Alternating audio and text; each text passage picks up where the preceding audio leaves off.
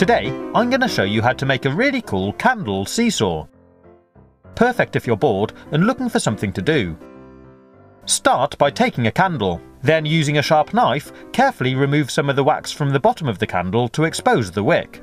It should look like this. Next, roughly work out where the balancing point of the candle is, and put a mark in the wax. Then take a needle, grip it firmly with some pliers, and use a lighter to heat it up. Then push it straight through the middle of the candle on the balancing point where we made the mark. Next, take a couple of small glasses and balance the candle in between them, like this.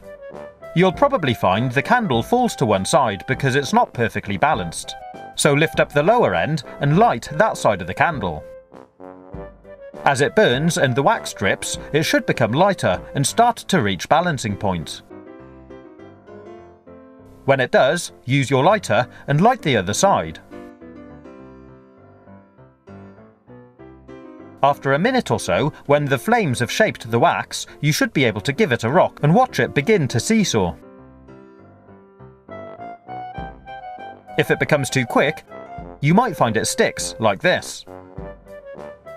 In which case you can release it and let it go again. To stop it happening again, you can push the glasses together so they're just squeezing the candle. This friction should slow it down and give you a more uniform seesaw. Pretty cool, huh?